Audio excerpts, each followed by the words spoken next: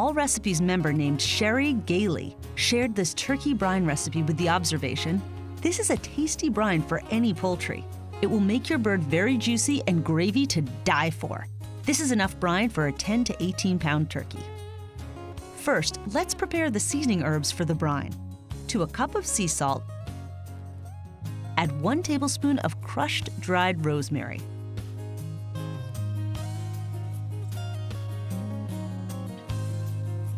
One tablespoon of dried sage,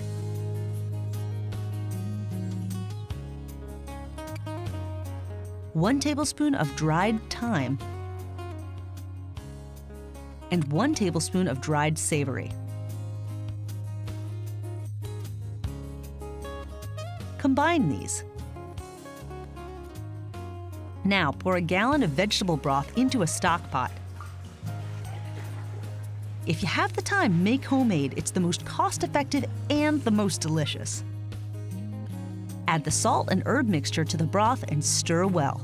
Bring the stock pot ingredients to a boil. Continue to stir the liquid frequently to be sure the salt dissolves completely.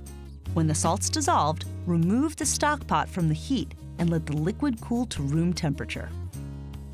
Then pour the cooled broth into a clean 5-gallon bucket or brining bag like this one.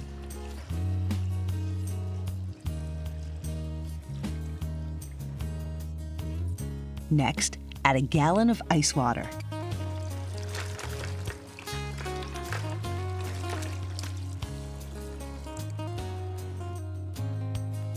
Now place the turkey breast down into the brine.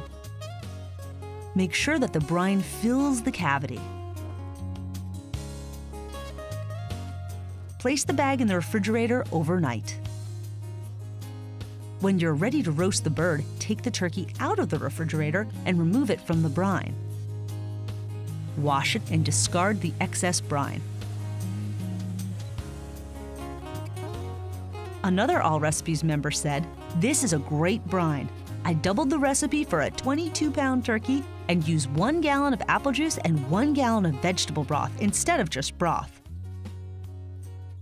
Cook the turkey as you like, but keep in mind that brine turkeys cook 20 to 30 minutes faster, so watch the temperature gauge closely near the end.